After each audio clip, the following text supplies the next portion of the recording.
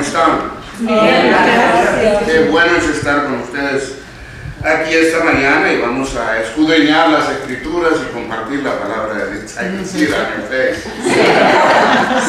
It's good to be here with you today. Greetings to you from the clergy and people in the Diocese of Honduras and from the wider church. I ask you to keep me in your prayers as I walk through the process of being here and sharing with you. I've been on the road for the last week and a half, so I'm still trying to recuperate from jet lag last night, all these things. So be with me as we share God's word with you today. And as we go on, I have share something with you, which is part of your culture. I'm pretty sure that you're familiar with Boudreaux and Thibodeau. Yeah, and I've learned these things with, you know, hanging out with guys like y'all and people from the South and doing all these things. So there's this little story about Boudreaux and Thibodeau. And Boudreaux would get up in the morning and he'd drive to work. And every morning as he got up, he noticed that his neighbor Thibodeau would be out in the field there. He went to work at 8 o'clock in the morning, came back at 4, and he would still be there. So Boudreaux would do that every day, come back, and Thibodeau would be there. So he got tired at the end of the week, and he said, Thibodeau, what are you doing out here? Every day I've driven past here, and you have been here. And he said, well, I've been nominated for the Nobel Peace Prize. He said, what does it have to do with the Nobel Peace Prize and you are here in this pasture, in this middle? He said, well, in order to qualify for the Nobel Peace Prize, you must be outstanding in your field. So,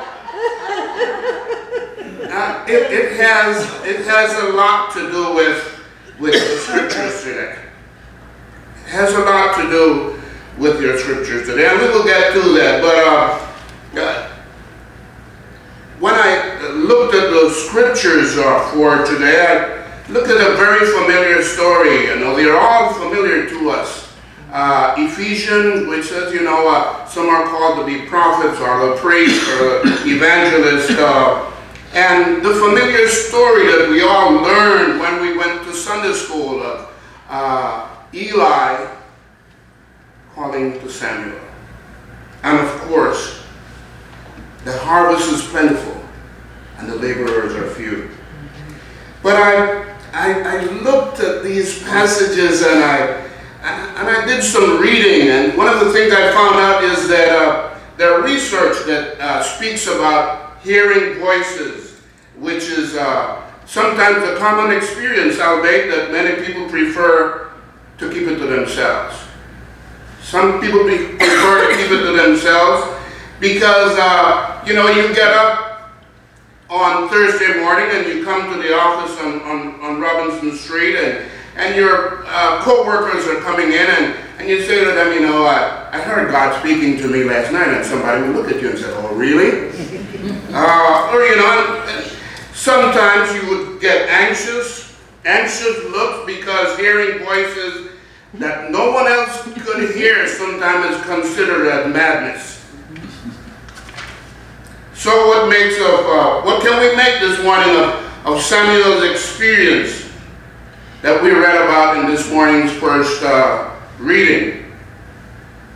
Was it madness on Samuel's part? Or was it a delusion? Or should we take it seriously? And as Christians, I think we believe that all scriptures are inspired by God and is useful for us. So I think that we have to examine seriously and see what we can learn together this morning. As teachers, I'm an educator, and as teachers, one of the things that I know from family life also, that there is a difference between hearing and listening. us hear, but many few of us listen. You know, sometimes I'm at home and my older daughter, wife, sometimes would say to me, "You're not listening to me." And then I have to take time and sit back and really try to understand what were they saying. Sometimes we come to church and we hear, but we don't listen. You know, the Christian community is so enthused with this. Sometimes you come to church and people go home after church and someone will ask them, "Well, what was the sermon was about? What was the reading was about?" And they say, "Oh," and they try to look, but they weren't listening. We weren't listening. And in Samuel's reading, he is called not once, not twice, but 3 times. And Samuel had Eli there to lead him on the way and teach him. And he said, Eli found out and he said, "You know, this is not anything that's happening. It's a special relationship that is being established here." And Samuel, go back and lay down. And if you hear that voice again, just respond and say, "Speak, Lord, for your servant hears." Speak, Lord, for your servants hear. How many of us are called? But since we are not listening because we're only hearing, then we cannot establish that relationship, because I think that for there to be a relationship, there must be what we know as communication. Before you can establish a relationship, there must be communication. You need to hear, you need to know what that person wants. One of the things that I was sharing with Wesley as I was driving here this morning is a mere fact that I've received so many gifts and things from God. But one of the things that I've received from God, and not that I'm wanting to have it, is the gift of divination. If I'm in a place with someone, you need to talk to me, because I can't guess. We need to talk to each other, be it in an office relationship, be it with your peers, be it at home. You need to talk. If there is no communication, there is no relationship. And that's what was being developed between Samuel and God. There had to be a relationship with God. And relationship depends, as I said, upon communication between God and his people. If they're not really listening, God really couldn't talk to them. So you see, sometimes we get very comfortable in where we are. We get comfortable with the regularity of religion and ritual. We get comfortable with the familiar words and we don't really hear them. And deep inside, we probably know that it is sometimes uncomfortable when God speaks to us, and we don't like it sometimes when sermons go on too long, because it increases the possibility that God might get through to us.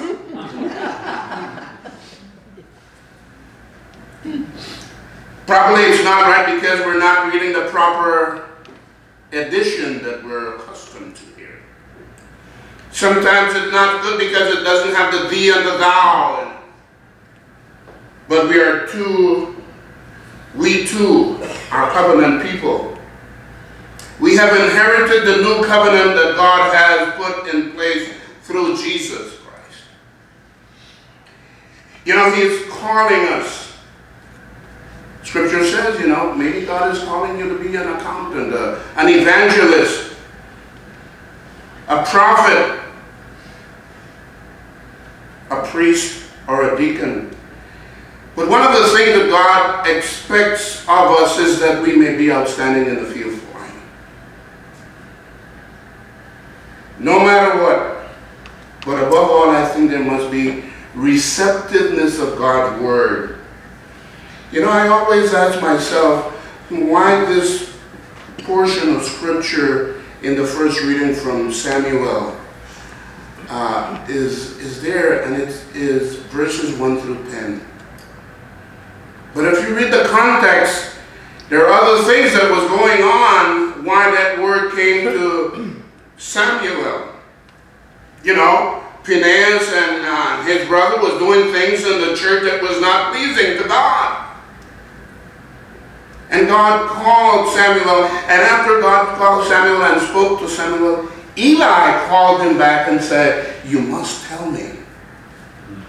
I need to know what God said to you. And sometimes some of us are uncomfortable with hearing God's word. Sometimes the church is not comfortable with hearing God's word. And as Samuel responded to God's call, speak, Lord, for your servant hears. Samuel, for all his physical and probably, let's say, spiritual immaturity, was receptive to God, to the idea that God wanted to speak to him. I wonder, as I walk around in the church, how receptive we are to God's word. I wonder how much we really expect God to speak to us. Sometimes we are so grown up about things that we dismiss the idea that God still speaks to His church today. We need to be expecting God to speak to us in everyday life, maybe in a sermon, maybe in a meeting that you have. He speaks to us now. So if your co-partner, the bishop or a deacon or a priest or someone in your neighborhood come up to you and said, God spoke to me this morning and He gave me this message, would you dismiss it as a person being mad? Or the word from God? Remember that yet God wants to communicate with us. God wants to have a relationship with us. But that relationship depends on communication. We need to be receptive to God's word. We need to be asking and expecting God to speak to us. And when we allow God to speak to us, things begin to happen in our lives. Things begin to happen in the church. Verse 19 said that Samuel grew, and the Lord was with him, and let none of his words fell to the ground. Samuel's receptiveness to the Lord had a result, and the result for him, and the result for his country, his nation. The first thing that we see is that Samuel grew up, that Samuel realized that God's words were truly God's word. And you know what happened after that? God appeared regularly to Samuel. And He spoke to him continually. No longer was the word of God a rarity in the nation. No longer was the word of God ignored. But at last, hearing God's word was a regular occurrence. It became the restoration of the relationship between God and His people.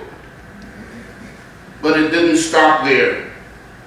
Because the result of receptiveness is God and His word make a difference in the world you and I live in. I believe quite strongly that one of the reasons the church has been ineffective in the recent past is because we have ignored God's word. Amen.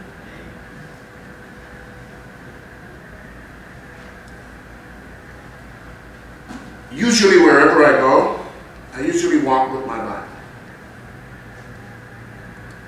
And sometimes people think, oh, there is another, I don't know what they're called, but I don't care. Yeah. If we're going to have a relationship and we're going to be receptive to God's Word, we must be outstanding in every shape and form. But we live in a world which is in desperate need of God. We live in a world which needs a relationship with Him, and a deep and outstanding one. And God is calling us, you know, the laborer, the harvest is plentiful, and the laborers are few, because we don't want to risk it out there for God. We give God excuses. We don't have a relationship with Him, and that needs to turn around, that needs to change. It is not about, if we are Episcopalians, Presbyterian, Methodists, or whatever, it's not about our religion, it's not about our ritual. If we're using rite A or B or 1 or 2 or B or C, it doesn't matter if we lit the candles or we don't.